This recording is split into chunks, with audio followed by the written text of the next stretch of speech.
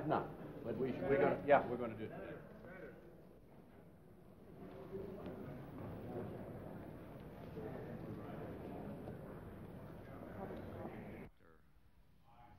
Mr. Spector, aye. Mr. Stevens.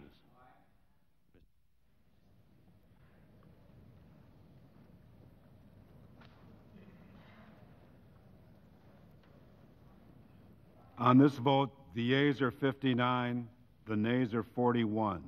Two-thirds of those senators voting, a quorum being present, not having voted in the affirmative, the motion is not agreed to. Mr. Chief Justice,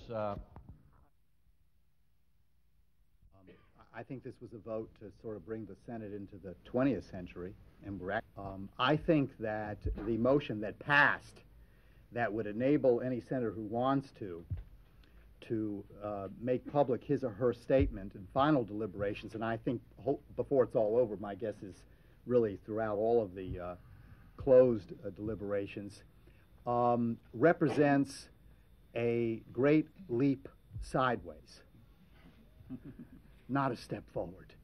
I mean, it's a very poor substitute.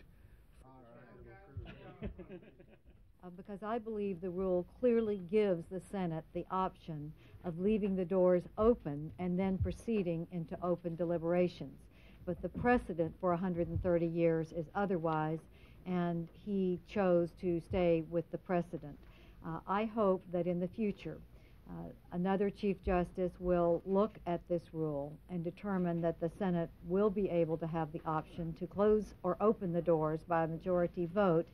Sidney Blumenthal, with regard to possible fraud on the Senate by alleged perjury. She had come on to him and